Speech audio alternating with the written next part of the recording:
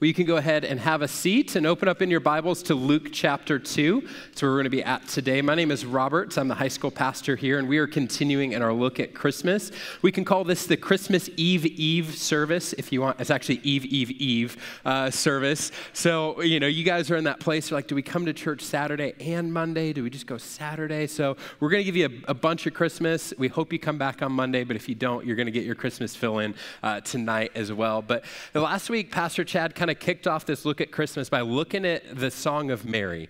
And he went through the Song of Mary and explained the significance of that and also challenged us to think what our song was. What is the song of our life? What is our life song, both before Christ and after Christ? And are we allowing Jesus to kind of redeem and change our life song?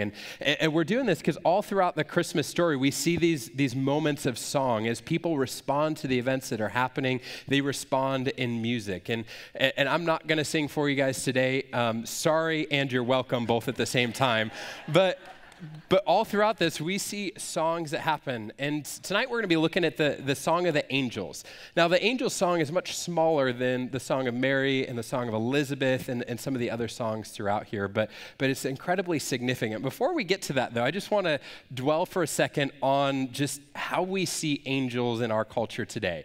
Because when we look around, we got all these appearances, all these kind of cameos of angels all throughout our culture. We got, them in movies and TV shows, and some of them, they're all like cute and like lovely, and others are like really powerful and like strange. You're like, okay, I guess that works. But you got all these different instances, but then Christmas comes and just everything explodes with angels. Like they're everywhere.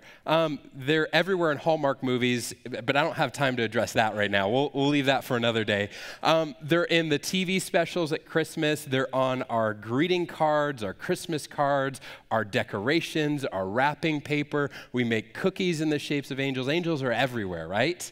So let's do this for a second. How many of you outside your home, whether with a blow up or some kind of light up decoration, you've got some kind of angel decoration in your yard for Christmas? Okay, a few of you, not many, but a few. So here's where we're going to get you. How many have one inside on a tree or hanging your stockings or something? They're everywhere, right?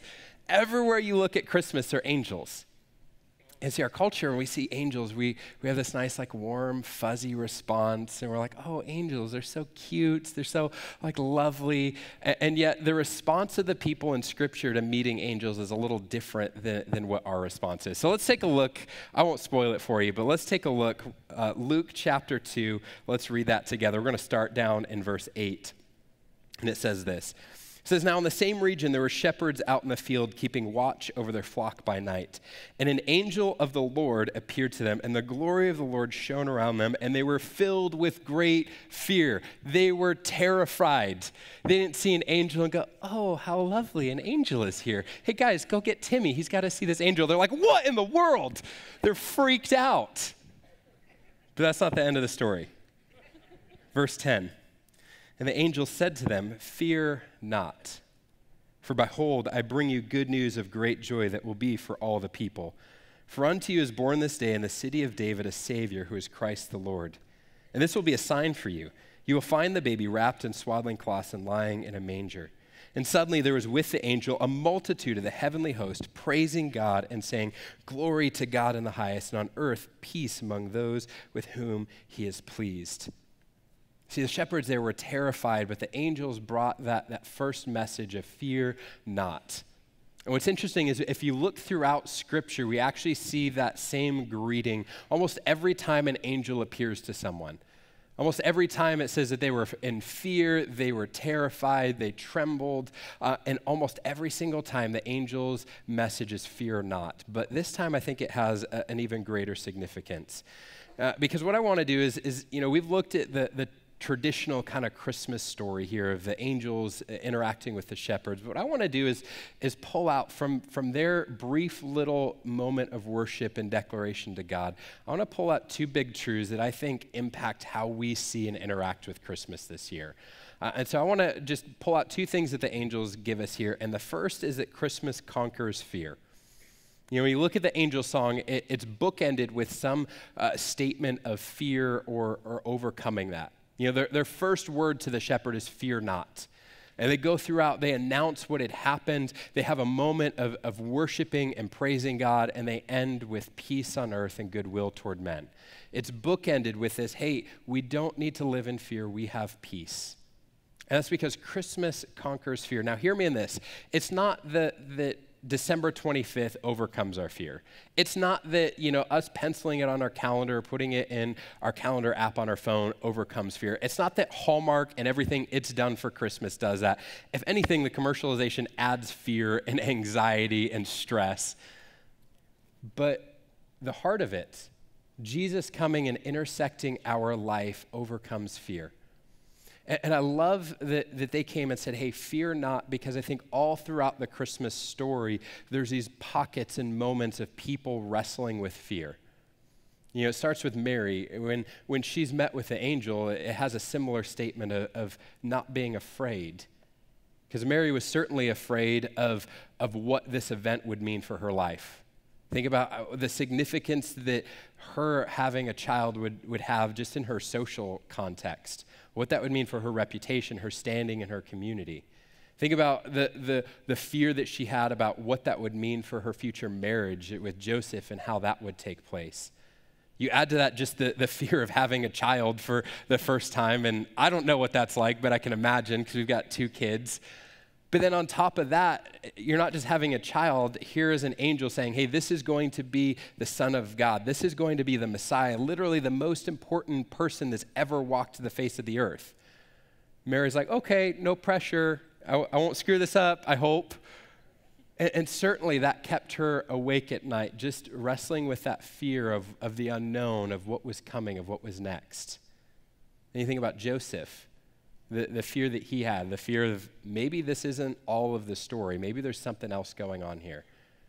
The fear of if I divorce Mary, what will happen to her? Will that mean a death sentence for her because of the laws of that day? If I don't divorce her and I continue in marriage, what does that mean for us? What will people say? What will people think? And then equally, when he's visited by an angel and told firsthand, this is going to be the Son of God, this is a child from God, he's got the fear of, oh great, I have to now raise the Messiah as well. And you continue all throughout the Christmas story, these people wrestling with fear.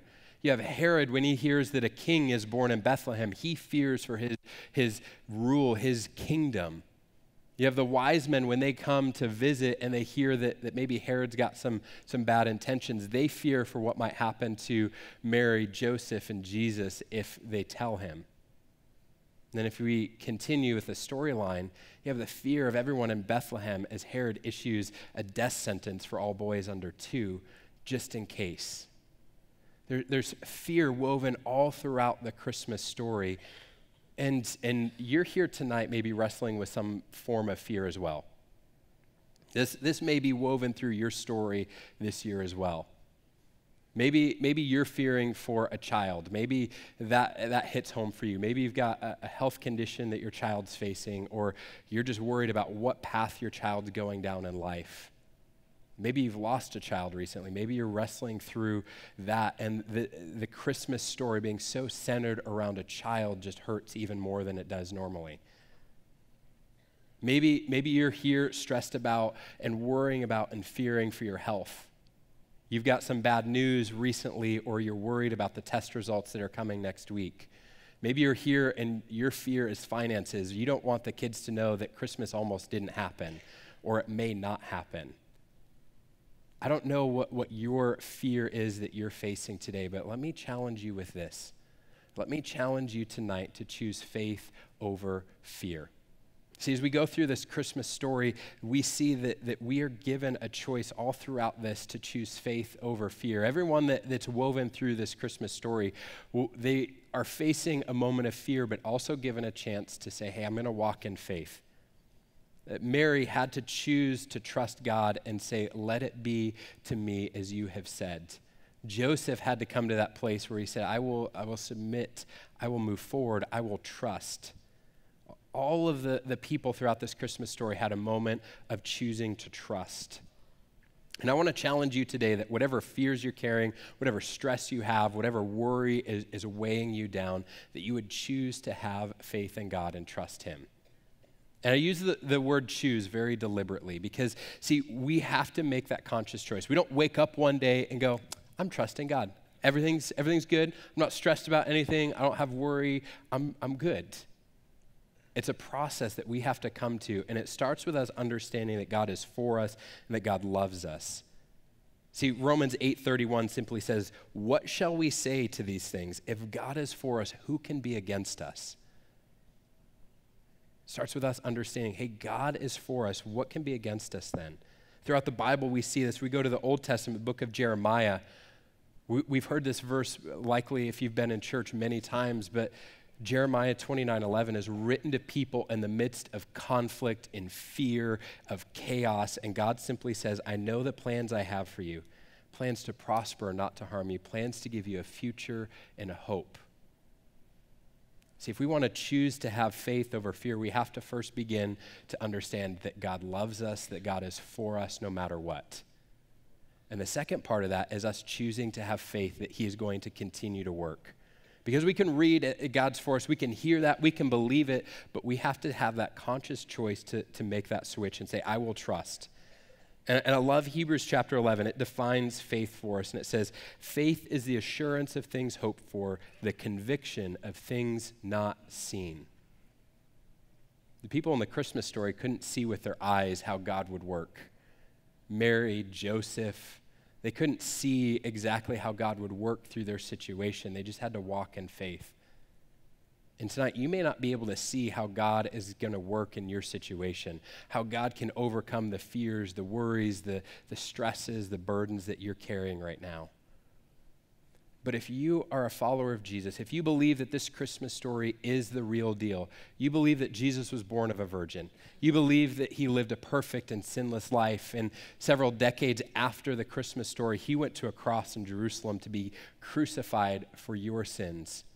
And 3 days later, he was resurrected as we celebrate on Easter. Then we worship the God that's over all things, that's in control of all things, that has no weakness, has no shortcomings, has no inadequacies. We worship a God that can literally do anything. And so everything that you're facing is doable for God. The fears, the anxieties, the stress, the burdens, God can handle them. Now, hear me in this, that doesn't mean that we can go to God like the ultimate Santa Claus and say, okay, here's my wish list, here's my want list, here's my demand list for how I want this to work. Because God doesn't promise to take away every bad thing from our life, but what he does promise is that everything will work for our good. He will work even through the bad things in our life to bring about something good. He will redeem, he will restore, he will work through our situations and through our life to bring about good things, even when it's full of bad. So trust that God is powerful and can overcome your fears. Trust that he can work through your situation. Because the angels want to say, hey, Christmas conquers fear. Jesus is here. He can handle your fears. But the second thing that the angels show us is that Christmas is for God's glory. See, the angels, they're there and they say, glory to God in the highest and peace on earth, goodwill towards men. And I love that there's a transition that happens there. As you're reading through it, there's a single angel talking to the shepherds. And then it says, suddenly, out of nowhere, boom, a multitude of the heavenly hosts. There's a whole choir of angels that's there. And they're all worshiping and praising God and giving God glory. Because while Christmas is a celebration of Jesus' birth, what it really points back to is God's love and provision for us. Because Christmas was initiated because God the Father cared about us. And so really the Christmas event traces back to God the Father saying, hey, I love these people. I want to provide. I want to care for. I want to save. I want to redeem these people. And we can trace this all the way back to the beginning of the Bible. You look back, Genesis chapter 3, the very beginning, Adam and Eve are there. They're in the garden. Everything's great. God is like, hey, you got one rule. And they're like, sweet, one rule. We can remember that, except we can't. And we're going to break the one rule that you gave us, and we're going to sin.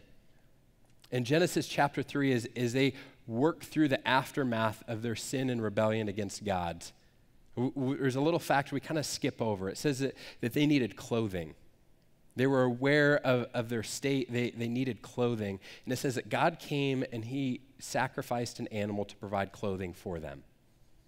And it's a little thing that we can gloss over, but in the very beginning of time, God is saying, I care about you so much, I'm willing to make a sacrifice for you. He was willing to make a sacrifice for Adam and Eve, and it was an indicator that this would be God's trajectory for all of history. And even there in Genesis chapter 3, God gives them a hint that, hey, I've got something even better coming. I've got a solution for this problem of sin that's coming, and it's going to solve it once and for all. And so God the Father is saying, hey, I'm willing to sacrifice, to redeem, to restore, to bring these people back to myself. And so when the angels are there declaring, they're not just declaring, hey, there's a new baby that's been born, but they're saying, hey, God has acted gloriously towards people. God has been generous. God has been gracious towards us. And it's all so that God could be glorified through everything. Even Jesus understood this. Hear this. In John chapter 8, Jesus is talking about his life here on earth. And he says that he did not come to seek his own glory, but to point glory towards the Father. And then in Philippians chapter 2, we get this great description of Jesus and his mindset. It says, though he was in the form of God, he, Jesus, did not count equality with God a thing to be grasped, but he emptied himself by taking the form of a servant. Being born in the likeness of men and being found in human form, he humbled himself by becoming obedient to the point of death, even death on a cross. See, it's shown us here that Jesus says, hey, I'm not subordinate to God. I'm not lesser than God the Father. We exist in Trinity of God the Father, God the Son, God the Holy Spirit, all equal in their godness. But Jesus says, hey, as I came to earth, I came on a rescue mission. I came to serve. I came to put my agenda to the side so that God the Father's goal of bringing people back to himself could happen. And so as we look at this and we ask, why does this matter with Christmas? It's because the whole event of Christmas exists so that people could be brought back to God. The whole reason that Jesus came is so that people who were far from God, who were alienated and strangers, as the book of Ephesians tells us, could be brought back into relationship and community with God. And so we celebrate not just because a baby was born in Bethlehem, but because that baby was born so that he could go to a cross to take on our sin. And this entire event is so that God could be glorified. Because we look at this and we say, God is good for what he's done, but he did this so that people could come to a place where they worship and they proclaim the goodness of God the Father. So with that in mind, let me ask you this. As you look forward to Christmas in this coming week, let me ask you, how can you glorify God with your life this Christmas? Are you at the place where you're in a relationship with God, you're worshiping him, you're in community already? If so, how can you use the events of this week to bring glory to God?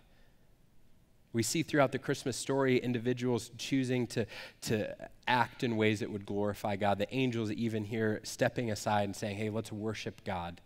How can you glorify God this week? Maybe it's with you changing your priorities, your agendas. You're looking at the new year coming up and you're saying, hey, I'm going to reprioritize. I'm going to make this God thing a significant part of who I am and what my life is. Maybe you need to just take agenda of your life and say, hey, these actions, these habits, these activities are pulling me away from God, and so I'm going to cut them out. Maybe it's you looking at your family situation and not just ignoring or overlooking a conflict or relational issue, but you saying, hey, I'm going to be the person of peace. I'm going to reconcile this. I'm going to forgive as God has forgiven me. Maybe it's you looking for some way to be unexpectedly generous. God surprises his people here with his generosity. So maybe you just are going to look for a way to be unexpectedly generous this week. Whatever it is, God's desire is for us to glorify him and honor him with our lives. Because the angel said that, hey, Jesus overcomes our fears, and this Christmas event exists for God's glory. So how are we going to glorify him? How are we going to worship and praise him for what Christmas is? But there's a little bit more that I want us to look at today. If you look back at Luke chapter 2, we're going to pick back up in verse 15, because the angels leave there and there's a response that happens that I think is helpful for us to look at. And starting in verse 15, it says, when the angels went away from them into heaven, the shepherds said to one another, let us go over to Bethlehem and see this thing that has happened, which the Lord has made known to us. And they went with haste and found Mary and Joseph and the baby lying in a manger. And when they saw it, they made known the saying that had been told them concerning this child. And all who heard it wondered at what the shepherds told them. But Mary treasured up all these things, pondering them in her heart. It says, and the shepherds returned, glorifying and praising God for all they had heard and seen as it had been told them. My question for you today is, how will you respond to Christmas? Not just to getting a gift or the surprise of a family member coming in town or some other event that happens, but the actual event of Christmas. How will you respond to the Son of God intersecting your storyline? Because the shepherds had two responses that I think are helpful for us to look at. Because the shepherds first pursued God. They said, okay, we've heard this. Let's go see what actually happened. Let's go investigate. Let's go dig deeper. What actually happened here? They didn't sit there and watch the angels depart back into heaven and go, hey, can you pass me the hot cocoa? I want a little bit more over the fire. They're like, we got to go see this.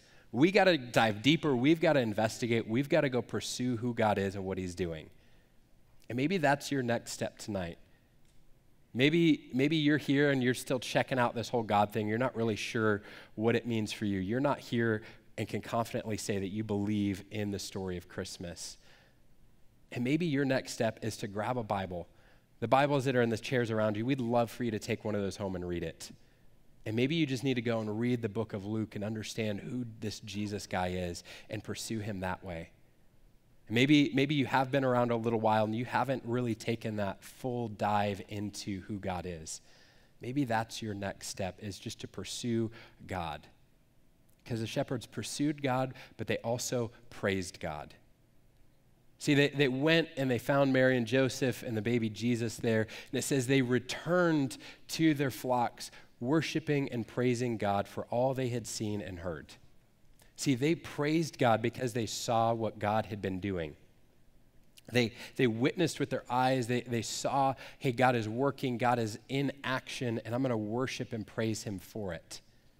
So where are the areas in your life that you can praise God for? Where do you see God working? Where do you see him moving? Where have you seen God bless you and change your life? And notice that the shepherds could only praise God because they pursued him.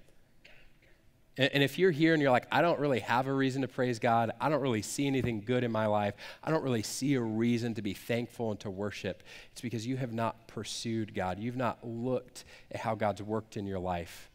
You haven't compared your life to the goodness of God and thanked him just at the minimum for being gracious and kind to you. The shepherds praised God because they had pursued him. So this Christmas, what will your response to Christmas be? How will you respond not to a gift that's open, not to the fact that he went to Jared or she went to Bradley Ford, but how will you respond to Jesus? How will you respond to God intersecting your story? Because the angels here declared that Jesus can overcome our fears. Jesus can intersect our life and change everything. So will you live with thankfulness and gratitude for what God's given you? Will you live choosing to walk in faith over fear? Will you live your life in a way that glorifies God? This Christmas, amidst the gifts, amidst the parties, the travel, the family, the events, the decorations, the cleanup, everything that happens, my prayer is that you would embrace the song of the angels, that you would choose to glorify God and live with peace on earth as we worship and give thanks to God for his goodness. Let's pray.